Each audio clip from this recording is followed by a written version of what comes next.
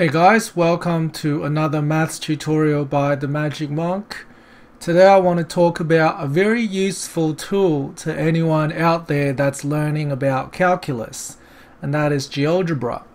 And not only does Geogebra allow you to draw graphs, a new function that I have found recently is that it actually differentiates and integrates equations for you.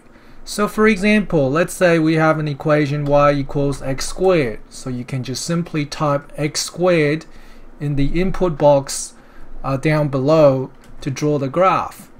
And now let's say we want to differentiate this equation and draw the derivative on the graph. All you have to do is type in derivative, a square bracket, and then put an x squared inside the bracket. And you can see that it's differentiated it into 2x for you, and as well as drawing the graph on the screen.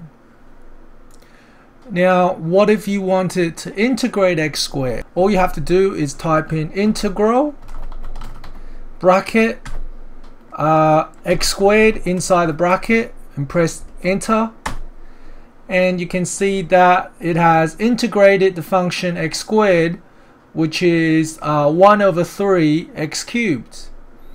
So not only does Geogebra draw graphs, but it can also differentiate and integrate equations for you. So I would suggest that you guys download Geogebra and use it to help you do calculus problems. Okay, thanks for watching. See you guys next time.